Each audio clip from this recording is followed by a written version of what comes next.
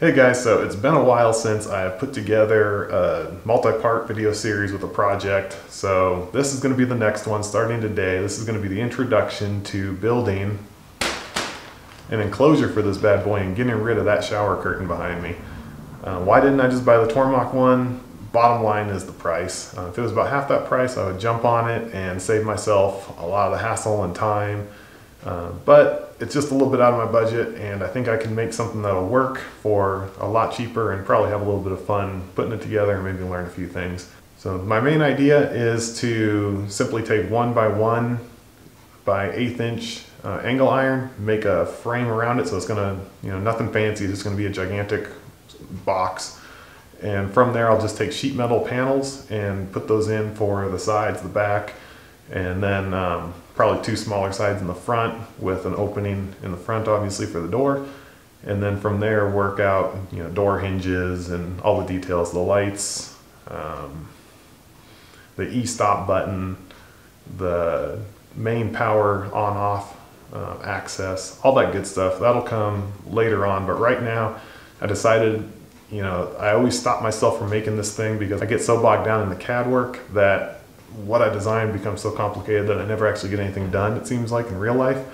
So I figured I just need to dive right in, build something that works, and get through it. It might not be the coolest, most polished product, but at least it'll be better than what's behind me. That is the goal. So for this video today, I'm planning on just cleaning out my mill. I'll do a quick time lapse, and then I want to rip down this shower curtain, and then I also want to take off all the splash guards because those are not going to be needed anymore.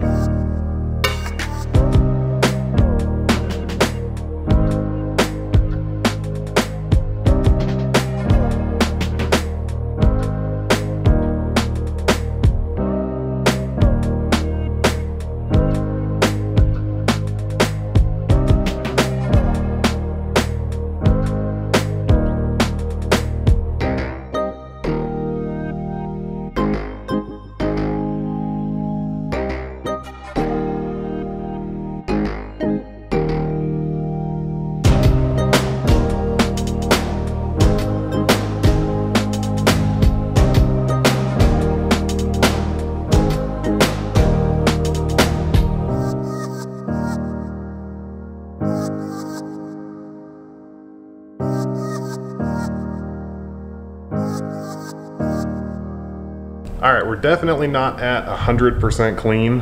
And to be honest, this is about as clean as I get between jobs typically, if that. Sometimes I don't even bother to vacuum everything out.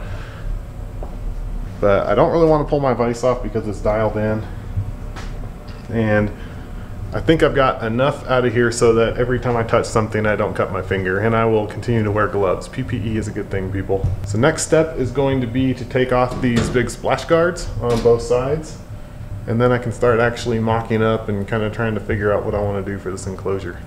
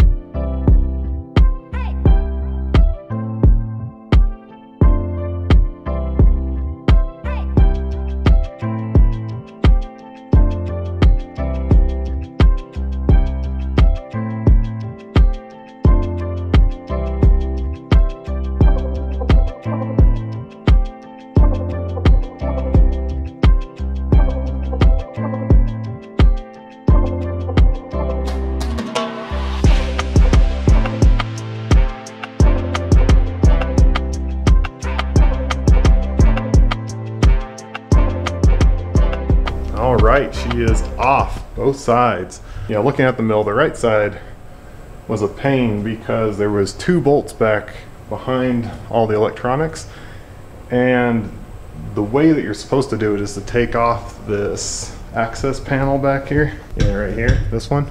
But to do that, I have to crawl all the way behind the mill, and as you can see, that's all the space that I have. And I mean, I knew I was going to run into situations like this when I put it here, but my garage is cramped. It's a standard 2-car garage. So you do what you got to do, right? So with all those off, I'm just going to wipe down the edges, make them all, you know, make sure they're all grease free and everything. And then the idea is to take the angle iron and put it right along here with the, so one end flat with the other edge on the inside lip right here. And that way I'll have just a border around here that's got a nice inside lip flush with the inside lip on the enclosure, or on the pan here. And then when I run sheet metal, I can run past it down a little bit, just like how the factory splash shields have that lip on the very bottom as well. And that should help all the coolant, just how they have it set up where it just drains down past this seam instead of being able to leak through the seam. So that's the plan for the bottom. Top is still a little wishy-washy. We'll figure it out as we go. But yeah, it's going to resemble about the same outer dimensions as the Tormach Enclosure. It's just going to be built with an outside frame and then bracing as needed for different things to mount to it. That's the plan. All right, so I think I'm going to call this video right about here. I think it's a good stopping point, and I am going to, without recording it, clean up my mess that I just made with metal shavings and vacuums, and I've got parts now on the ground, the 2 shields, I need to find a home for them, and the shower curtains, all that fun stuff, clean all that up. And then next video, I already know I'm going to start with the side rails here, and I'll show you the CAD drawing that I've got so far. That's determining the length for those and how I'll be doing that. Basically, the next video will at least be the bottom framing of the enclosure, and we will go from there. See you next time.